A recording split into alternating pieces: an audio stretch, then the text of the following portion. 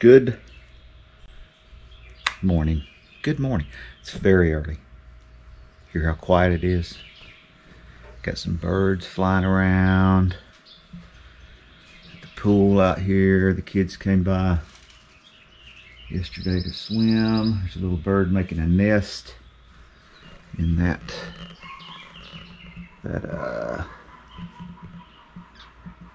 behind that mermaid that's up on that shelf right there. I don't know if you guys can see that. Very here are the chickens.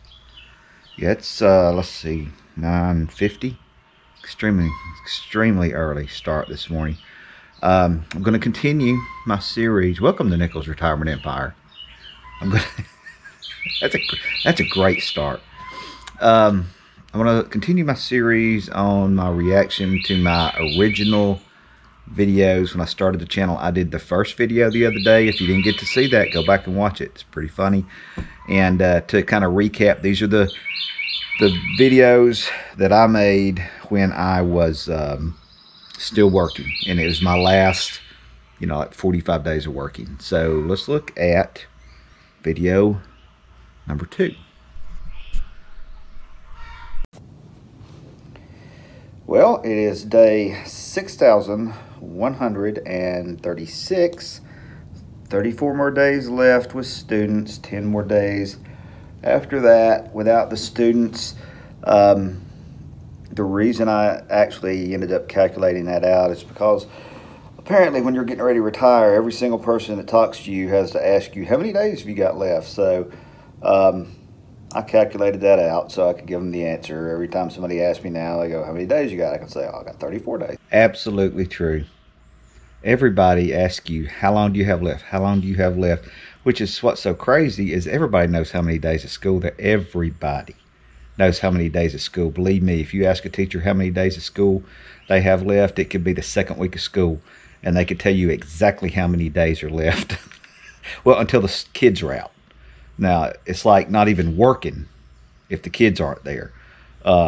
So that's true. The other thing is the title. I was like, these titles that I made back, I didn't know what I was doing, guys. Not like today, I know how to make a title. You got to know how to put some clickbait on there to get people interested in seeing your video. If you need to know, that's how many I've got, 34.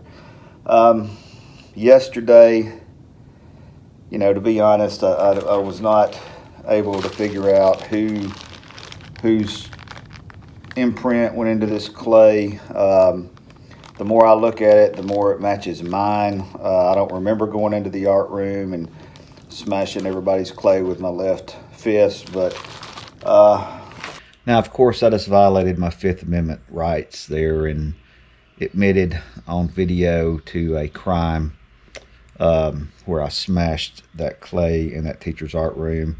And but it's not true. That was a lie. That was a lie. There may be just a disclaimer. There may be some things on these videos I may exaggerate. In an attempt to tell a good story.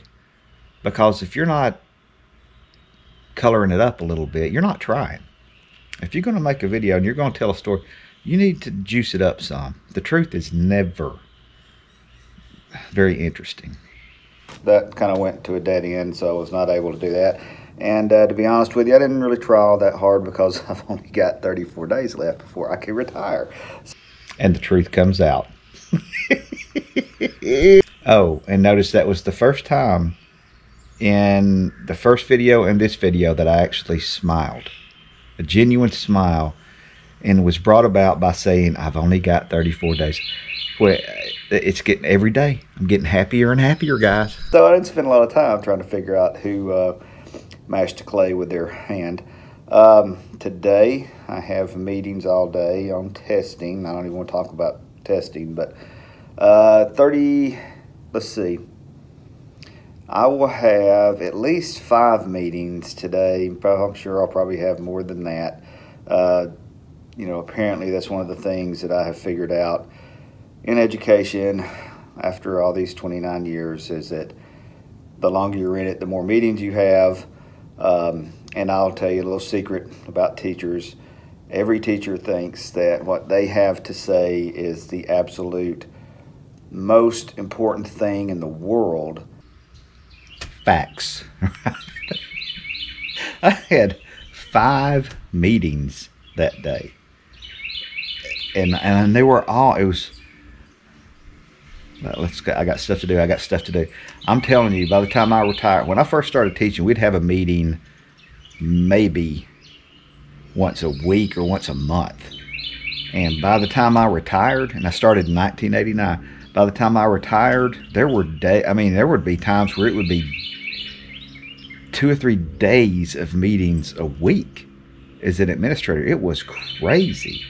We met and met and met and talked about stuff we needed to do and talked about them. I'm like, oh God, it was horrible. I wish I hadn't watched that part. That's like traumatic.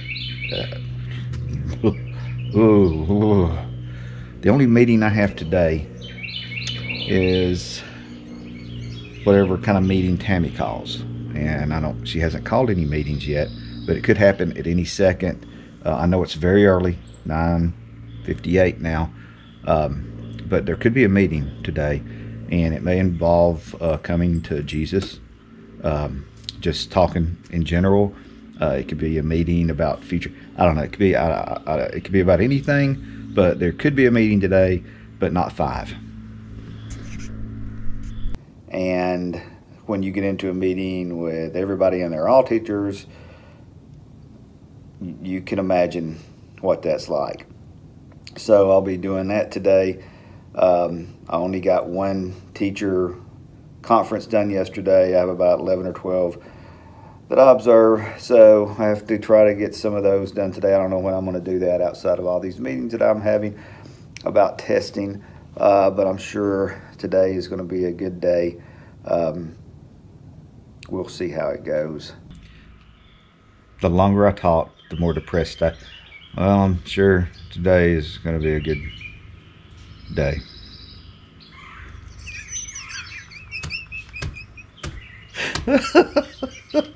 The more I realized how much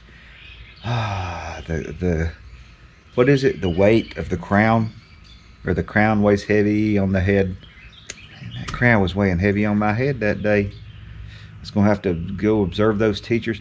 And you know, if I was a teacher, and I was, I'd like the administrator to come into my room in a good mood, feeling pretty positive, and everything's kind of cool. I wouldn't want them coming into my room just beat to death in 5 meetings. So whoever I may have observed that day, I may or may not have done the best job observation-wise I've ever done. But I can assure you this, it was my complete and full desire that every observation I did of any teacher was going to be good. Period. You would really have to you'd have to make me give you a bad observation. And a lot of them did. They made me. Have a good day. Day 6,136. Fantastic ending. That's all I can say. Absolutely outstanding. Man, I started off that great, but the very end of that video, there was so much energy and positivity and sunshine. Sunshine. That's the best way I can describe it. Still had that brief little moment where I smiled, just for a second, at the thoughts of 34 days of kids left. And then as I began to think about what the day held for me,